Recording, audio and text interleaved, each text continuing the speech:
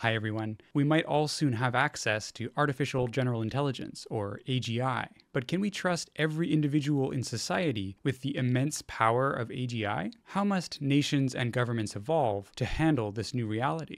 Keep watching to learn more. This video has 3 parts. Can individuals handle AGI? The role of the state, and new paradigms for society. And don't worry, I brought the hats back.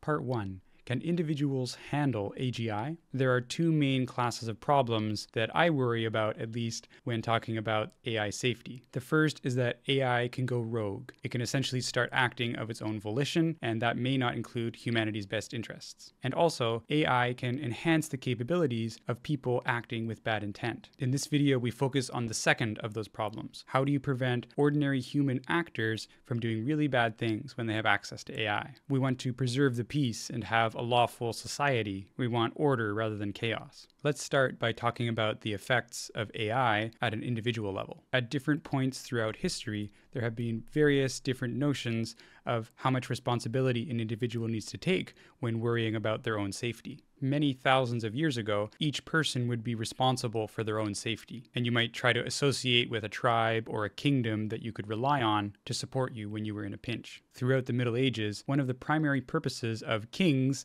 and nobility is that they took responsibility for the safety of their subjects, so they would often be called upon to wage war. This sense of responsibility went on for a really long time. In England, for example, gentlemen would be fighting duels to the death as recently as 1852, which was when the last recorded death in a duel happened. Apparently, having access to swords was all about wanting to duel someone. So when people stopped wanting to duel each other, then the need for swords was kind of just dying out naturally. Over in Japan, samurai were carrying swords well into the mid-1800s as well. The samurai would swear allegiance to a leader and then would start to take responsibility for the security of that group. None of this was about increasing the overall safety of society, which is, for example, what Americans always say when they want to carry guns. In England and Japan, safety was assigned to a very specific set of individuals that were trained in the arts of war. And if security was coming from somewhere else, then maybe those professions and practices wouldn't be necessary. Let's talk about other weapons. Depending on your society, it might be more or less acceptable to carry weapons in public. For example, assault rifles. Again, unless maybe you live in certain parts of the United States. But that aside, the more powerful the weapon is, the less likely it is to be acceptable to be seen carrying one around. While some people might carry around assault rifles, nobody carries around pocket nukes. Why is this? It's because the possible damage from a bad actor having access to such a weapon is so astronomically large that it's a lot more reasonable to ban people from having them entirely. The ability to cause destruction at that scale is reserved for nation states. But we'll talk more about that in the next section. Turning to AGI for a minute, AGI shares certain characteristics with these various classes of weapons that we were talking about that are trying to ensure personal safety. For example, AGI, or even just AI today, can certainly be used to create false information, to persuade people of things that are not true. In other words, they can increase the capabilities of malicious people to do harm. AGI specifically can act as a human, but much, much faster. It doesn't take that long for an AI model to think. An AGI system is probably also very easy to replicate, and probably also very easy to have bypass morals, if current alignment efforts are anything to judge by. For example, a spammer could use an AGI system to create fake but very realistic sounding phone calls. And once they nail down the formula, they can just replicate that 10,000 times and run it in parallel. So again, the potential fallout from someone misusing an AGI system seems to be quite large and very scalable, unfortunately. So the question is, really, can society afford to give AGI to everyone? If we're going to do that, I think one of the following 4 statements has to be true. Either we can create a safe version of the model through RLHF or some other mechanism, which is an active area of research, but so far looks very challenging. Or second, maybe the AGI's actions could be regulated through a central resource, for example, which might start to look pretty totalitarian depending on how it's implemented. Or the possible damage from any actor misusing the system is acceptable and correctable, which again, is it acceptable to carry around a pocket nuke? Who knows? Or lastly, the general public's access to AGI could be severely restricted. But unfortunately, there are plenty of open source models out there that would make this option pretty hard to implement. In my opinion, with current technology, our best bet is to tie any AI actions to a human moral agent. There's always a human responsible for anything that an AI does, in other words. But this still means that any possible damage done by one actor has to be acceptable to society. We have to be able to survive that and move on. But to achieve that, I think we have to talk more about what the government would be doing in all of this. Part 2, the role of the state. In recent history, states or countries have had a monopoly on using arbitrary force. You have police to maintain the internal stability within a country, so any citizens that get out of line can be dealt with. And you also have the military, which maintains a balance of power with other nations. Although sometimes alliances with other nations would be necessary to achieve security. Although countries always try to put checks and balances to ensure that moral actions are done, generally speaking, if there's an advantage, the nations will go and take it. Think about what was happening prior to World War I, for example. European colonial powers were just going out and grabbing as much land as they could hold on to. And there'd be recurring wars between the powers and their subject states, as well as between the powers themselves. Once technology advanced to the point where World War I or World War II really engulfed the whole planet, and so many lives were lost. And then after World War II, we had something different. While countries would still try to maintain a military to achieve balance of power with other nations, you had a bipolar world. The US and the USSR were both extremely powerful, so as long as a country could secure an alliance with one or the other, they'd probably be fine. And between the two superpowers themselves, well, they had invented nuclear weapons. And in the nuclear era, we had mutually assured destruction. The weapons got so powerful that it wasn't really possible to use them anymore. The same way that really powerful rifles might be banned from individuals because they can actually kill a large portion of the population. States had to essentially agree not to use these nuclear weapons. But there was no higher authority over states. So they went with, look, I have so many weapons that you don't dare attack me, and vice versa. The point was really to make a first strike impossible, because there would be a lot of retaliation. In my mind, AI will grant similar capabilities to nation states. In some scenarios, they could represent a weapon so powerful that you dare not use it, at least in theory, because the problem is that an AI strike might be powerful enough to be a true first strike that takes out the opponent's capability to respond. Because of the huge range of possibilities that an offensive AI system might leverage, it's really, really difficult to imagine building effective defensive AIs. Though that is an active area of research, with my security background, I just know that they have a huge uphill battle to fight. Going back to nuclear weapons, the US tried to create a missile defense program at some point called SDI. They wanted to be able to shoot down incoming Soviet missiles, but it proved to be too difficult, even if they had satellites pre-positioned over the USSR ready to shoot down the missiles as soon as they were launched, because attack is way easier than defense. So at first, individuals and groups would ensure their security by actually having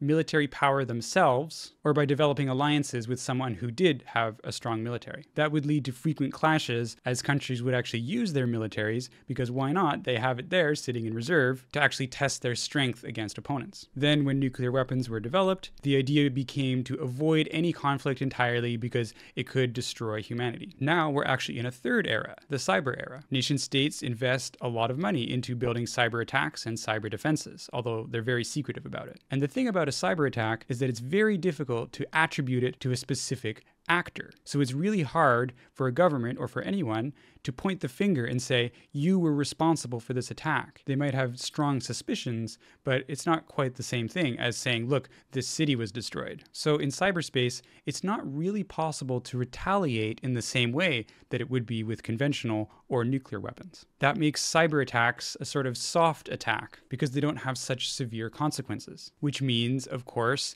that less scrupulous nations, or maybe just all nations, I don't know, go about cyber attacks all the time. And it's just a soft attack. It doesn't really make the news until it shuts down a pipeline or something. Because yes, cyber attacks can get tied to hard assets, like military, economic, or public services. And that's when you could imagine retaliation starting to happen again, because you could retaliate with conventional weaponry or another cyber attack or whatever. we might try to tie AI to hard assets as well. We could tie AI to human moral agency, like I mentioned before, or to hard assets, like where it's operating or what it's responsible for. It's not really clear that that would help, though, because regulating cyberspace between nations hasn't really gone on very well so far. Nations that are in a weaker geopolitical position find it advantageous to allow cyber attacks to occur from their soil. They turn a blind eye, basically. And because of this attribution problem, there's no incentive, there's no international pressure for them to do otherwise. So unfortunately, I think when you introduce AI to this cyberspace world, AI is going to start getting used very frequently in offensive ways. And although nuclear weapons built a temporary ceasefire between the powerful nations, there's still no higher authority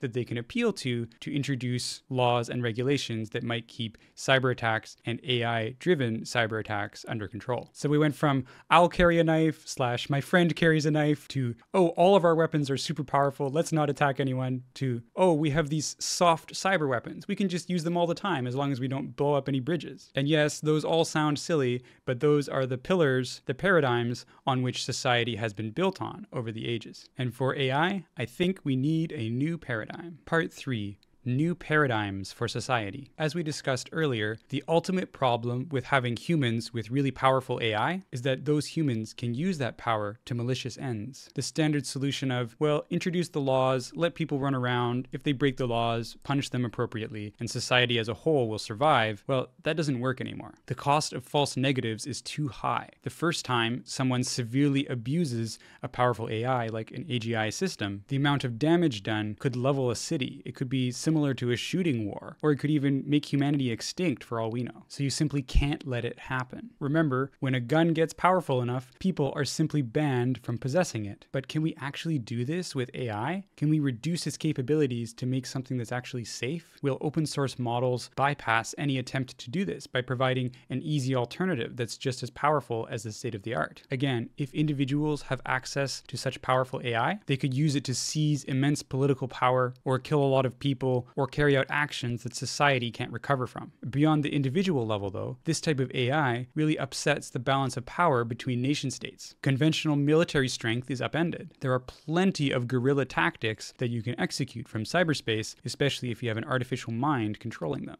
It turns out that mutually assured destruction is built on quicksand if you can just throw millions of tiny darts at somebody and they can't even tell who threw them. In my mind, it's arguably a smoother path to human extinction than having lots of nuclear warheads lying around, because AI-based weaponry could be devastatingly effective. It can leverage all the capabilities of cyberspace, it can leverage all the capabilities of nuclear weapons, and it can outthink human controllers, and it can do it so quickly that it would be very difficult to respond. All is not doom and gloom, however. I do have a couple of proposed solutions to these issues, or ways in which this tension might get resolved. The first is unexpected advances in AI safety. That might happen, of course. For example, AIs developing consciousness, or a really strong basis of morality, perhaps by having lots of experience operating as an agent in the real world, to develop an understanding of all the consequences of certain actions. I don't know how likely this scenario is, but I do know that capabilities research is so far outpacing safety research. So we should really get on that if we want this to happen. Something else that might happen is totalitarian control over the models. Remember, even if we make AI safe enough that it doesn't harm humanity as a whole, we're talking about human misuse of models in this video. And how can an AI figure out whether a user request is reasonable or not when it doesn't have the full context, especially if that user has access to the full weights of the model as well? It would be pretty easy to bypass any restrictions that might have been put into place if they're not deep ones. So it might turn out that the only way to ensure this is to keep a tight lockdown on all model distribution in the world. Who exactly would keep that lockdown? Well, I don't know, but another third option is a singular world government could form. There are a lot of advantages here. You don't have to maintain the balance of power between states, and you can enforce restrictions on individuals, such as what they can and can't use models for. And yes, I agree, this seems extremely unlikely to happen, but remember as well that AI is probably going to help deal with a lot of the scarcity that we currently struggle with. That might mean that greater coordination amongst the world as a whole starts to become possible. Perhaps not an actual world government, but something like a stronger version of the United Nations, which, after all, is sort of what the United Nations was designed to do. Another option is that humans merge with machines. The reason this helps is that if humans start thinking faster and faster, just like AIs, then humans can actually help intervene when someone is using an AI for bad purposes. This is actually one of the most reasonable solutions, but it requires really good brain-computer interfaces, which we are developing, but we don't have right now. And the transition period between now and when you actually have good brain-computer interfaces